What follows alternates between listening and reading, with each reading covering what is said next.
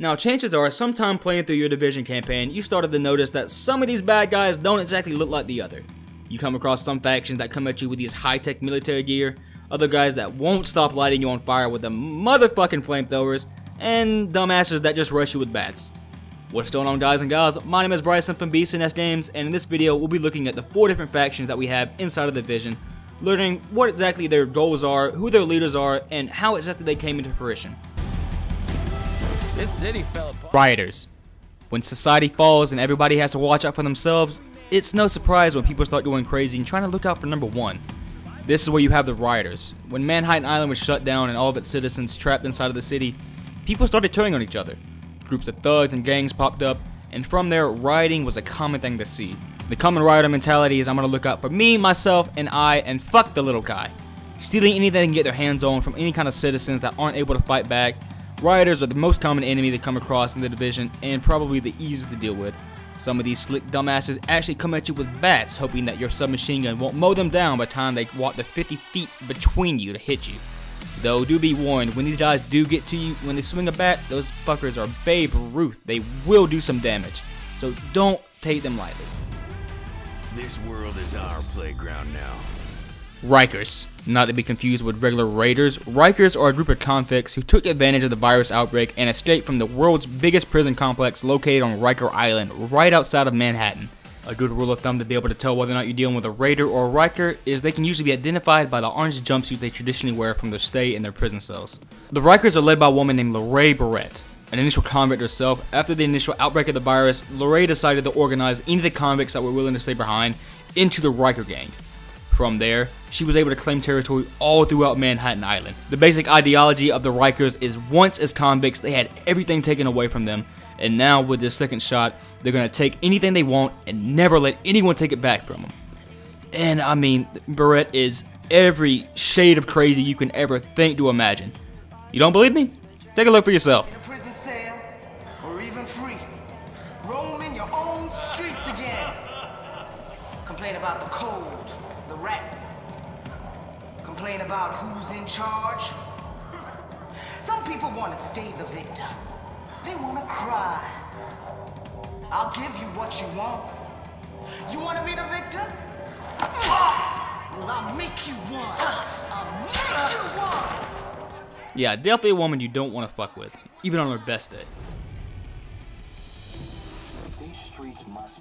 The cleaners, aka the jackasses with flamethrowers you always see. These guys are the previous, well, cleaners of New York.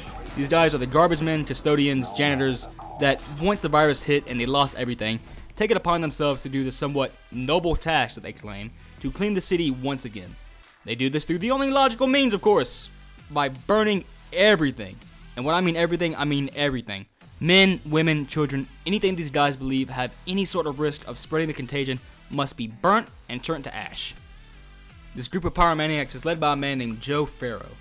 He has decided that the structure of New York is currently too soft to do what is needed to be done, and has taken upon it himself and his other like-minded individuals to clean the cities of New York one block at a time.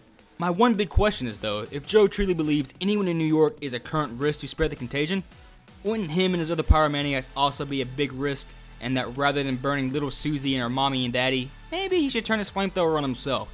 You know, do us all a favor. Freedom is not a right. Liberty is not a... Finish everything up, we have the big boys, the Last Man Battalion.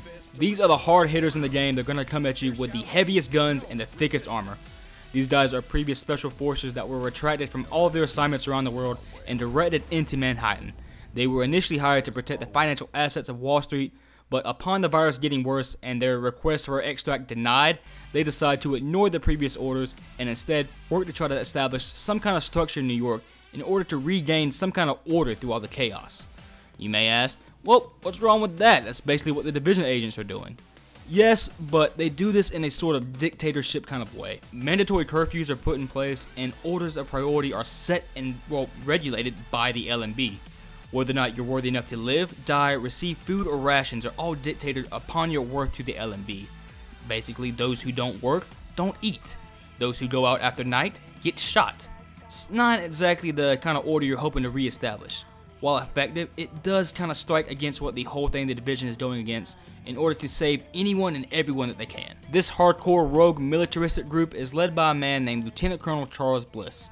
With Bliss's kind of Nazi Germany idealistic views, he's not so far away to resembling another historical figure we all know.